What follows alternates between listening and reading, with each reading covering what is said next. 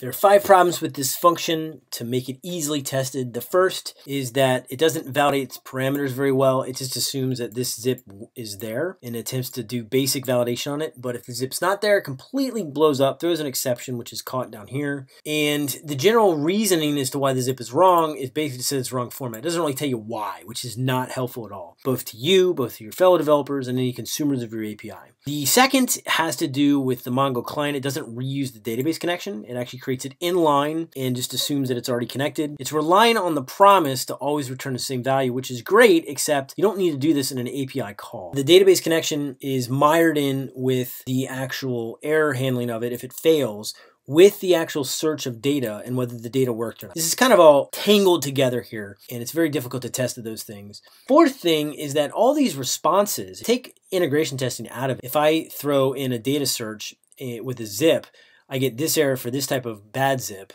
versus I have a connection error. So you kind of have to know where you are in this code to know what type of response you're getting, rather than getting a very consistent response from an API. Each one of the errors and successes is completely different. And the last problem is that we can't even test this class more than once, because once we import this module, it's going to create a server. So if we close our unit test and try to start it again, this port's already in use and we'll have a server in the background, which is just very, very annoying. Let's fix this first before we do anything. We're going to say if require.main equals module, then we can go ahead and run our server. That means that somebody wrote node index, in our case, npm start.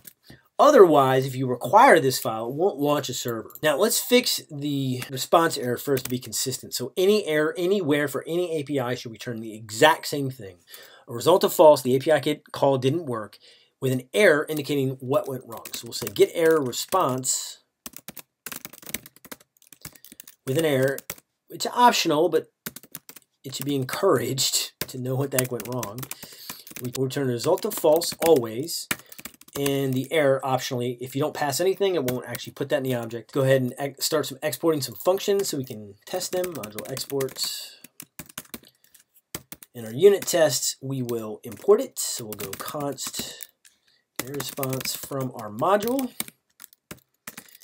We'll do a root describe of index, do a basic test to verify that our code compilation and unit test setup works. This may seem silly and trivial, but 9 times out of 10, this is the first thing to break when you can't even get a basic unit test to work. Whenever anybody breaks your build system, this is one of the most silliest things to prove that nothing works. So we'll say true should be true. If that doesn't work, you know that your build system or your library or node version or something is wrong. Run npm test just to verify we're on good ground here, which we are. We'll then describe our new function that we imported in here, our get error response. And there's only like 2 tests we have to do with that for now. First is just to verify that it returns a result of false. So if we call it should always report false. An error response means that something didn't work. Get error response result should be false. We run our test.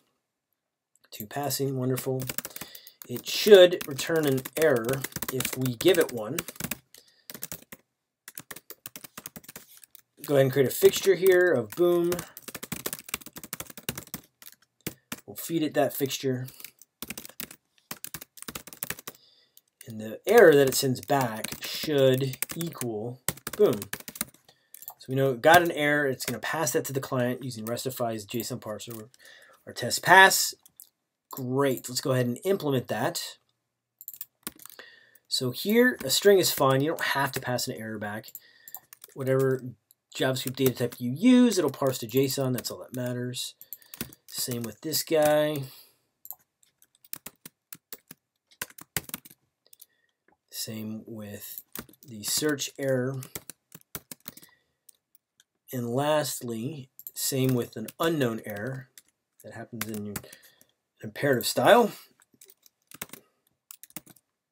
Cool, so our errors are all going to be consistent. Let's fix the successes as well while we're here. We'll go test out our API. So get success response is always true, and if you have any data to send back, go ahead and pass it in, which is optional.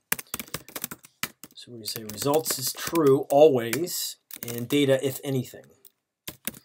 So this is our success maybe. go ahead and export this guy out.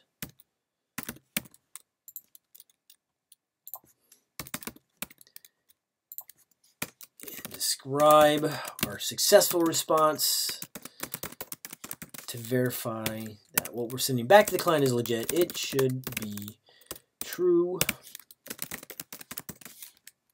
Specifically the result. So even with nothing passed in, the result should be true. So from any API, regardless of if it gets no data, we can report to the client or whoever's calling it that it should be true. We run our test. Good to go. Should return data if we give it some. So let's go ahead and create a data fixture. Const person. Say first name is Gesture Excel. That's moi. Pass in person. Data should equal person. So whatever we gave it should be set on the object and ready to go back to the client. Good. All our unit tests pass. Let's go ahead and replace the successes now. So error, error, error. The success is no longer results. We're going to have a consistent thing of data. We're not going to make up things back. So get success response of docs, which has our array of search results. And the last one is ping. So instead of sending this back, it's going to send pong. Wonderful. So let's go test our API out real quick. We'll go npm test to make sure that we didn't break anything while we're refactoring. We didn't. Now we're going to do npm start to run our module. Our server's now running. We're going to go to localhost ping, returns our maybe, a result of true, and our data of pong. And our data with a zip of New York still returns our data. We return no zip. It gives our maybe in a lot better format now. We know the call didn't work, and here's why. And if we don't return a zip, we still get that function validation warning, but at least we've caught it now in the try catch with a result of false. And we don't understand why. Here's what could be possibly wrong. Good luck in trying to figure that out. Our API works. We've got successful responses now. We've got an API. We always know how it's going to respond, and we've extracted that. We haven't made too much progress on the coverage, though. So if we say npm run coverage, although we have an API that we know it to expect when we call it, we still need to do some work on the functions internally. So let me just go ahead and show you the coverage here. npm run show coverage. Go into the database testing. All right, so we've got the top. These guys are tested nice.